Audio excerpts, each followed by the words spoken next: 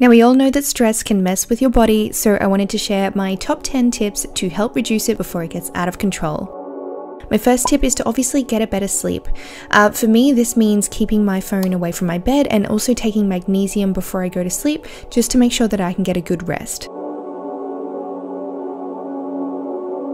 My second tip is to make sure that you're regularly doing some form of exercise.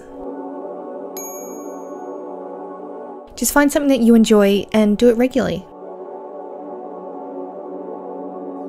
I'm such a big fan of planning your day. I feel that if you find a way to plan your day that suits your needs, whether it's on a phone or in a book, that will help you get a lot more done, and it means that you won't worry about forgetting anything.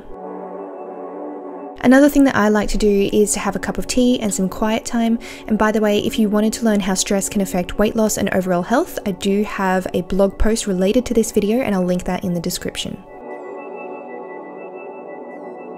I am not the kind of person who can do full-on meditation. You can find guided meditation on YouTube if that helps you, but for myself personally, I like to go into the sauna and I like to sit in there in like thermals and lots of gear to sweat it out. If you've seen some of my other videos, you'll know that one of my favorite ways to chill out is to put on a face mask and just take the time to relax. Lately, I've been using the Rituality line by Origin Skincare, and it's inspired by tea rituals.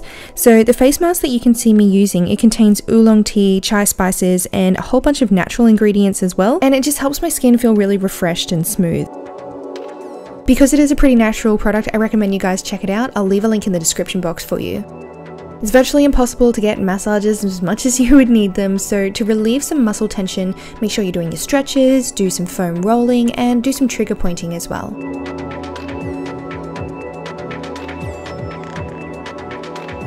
Call a friend just to talk it out. This can take so much stress off your shoulders when you're able to vocalize it.